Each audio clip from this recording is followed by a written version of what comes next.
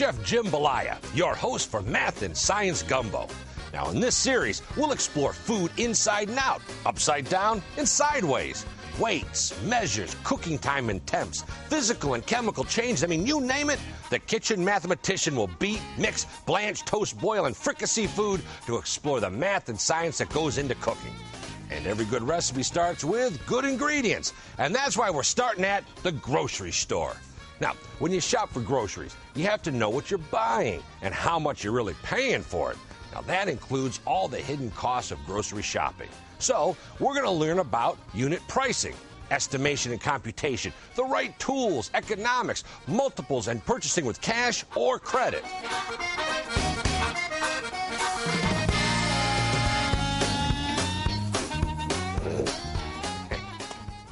Okay, is it more economical to buy the small can of beans or the large can of beans? Now, to help you decide, look closely at the unit price and do a quick calculation.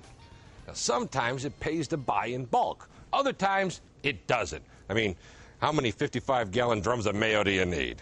It all depends on how much you need for the recipe or the shelf life of the ingredients. Now, for many items, grocery stores do unit pricing. That's where the stores show the price by ounce or pound.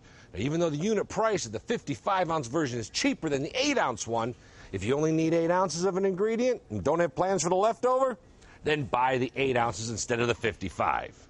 Now, another way to save money is to buy store brands. Most of them taste just as good as the national brands, but aren't advertised. So they cost you less. With the national brands, you pay for the pleasure of watching all those clever TV commercials.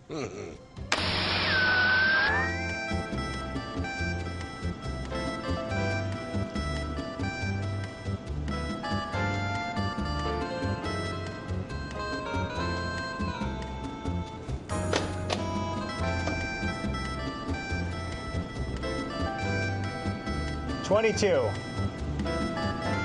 Here.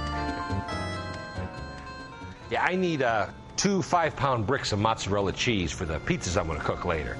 How much is that a pound? $3.49 per pound. It's on special today. Let's see. I have $30 to spend on mozzarella. Do I have enough for 2 bricks? Nope. I don't even have enough for 9 pounds. But I have enough for 8 pounds. So I estimate I have enough to buy between 8 and 9 pounds today. I guess I'll be baking low cheese pizzas. Let me have 8.5 pounds, please. Sounds great. There's nothing like fresh popcorn, especially how great it smells. Well, how much does popcorn cost per batch? Well, it depends on microwave versus old-fashioned pop-on-the-stove popcorn. Now, microwave popcorn is convenient and tasty. But is it any more convenient, tasty, or inexpensive than popcorn you make on the stove? Let's see. Again, let's look at the unit pricing. Now, you get 3-ounce servings in a package of microwave popcorn, but you get 27 ounces out of this jar. The microwave popcorn costs $4.29, but the jar costs $3.29. Yikes! That's a difference of 11 cents per serving. It's almost as expensive as buying popcorn at the movies. Then again, you don't have to sit through a Tom Cruise movie. Well, remember, fancy packaging and convenience can drive up your grocery bill. So be sure to grab the right tool for your budget. Not long ago, grocery cashiers keyed in every price by hand. Today, they almost all use scanners.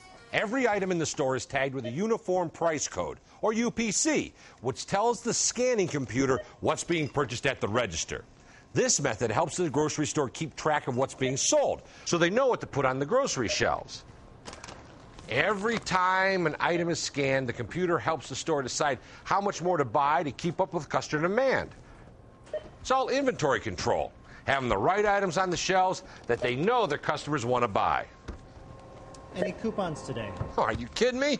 I'm the Kitchen Mathematician. I'm always looking for a bargain. There you go.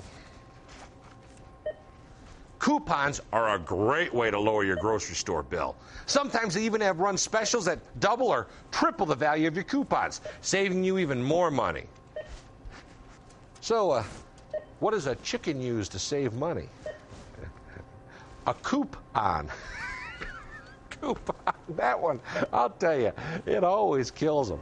Your buddy. total is $42.50. You save $14 with your coupons. All right, good. $42.50. All right.